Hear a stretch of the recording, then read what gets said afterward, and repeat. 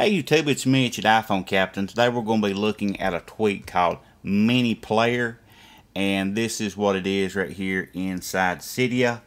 And as you can see on the screen, it is available in Big Boss for $2.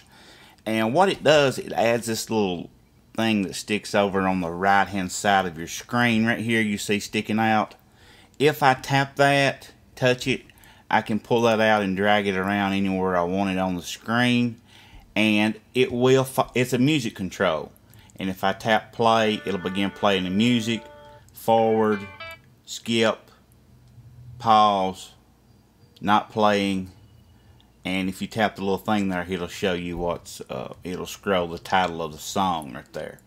So even if we go out to the lock screen, it'll even appear out there. And as you can see, it is available out here as well. And as you can see, it is out here on the lock screen as well, and we can tap on it to open it up out there as well. So let's go back inside here and look at some of the settings that it offers.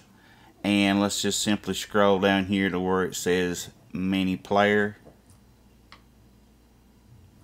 And you can actually set it up to use an activator to hide it if you want to do that.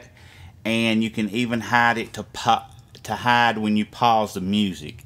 And what that means is when you put the music on playing and when you tap pause, it will actually hide it. And then you can actually just go back and tap play down here at the bottom and open it right back up. Okay, so let's go back in here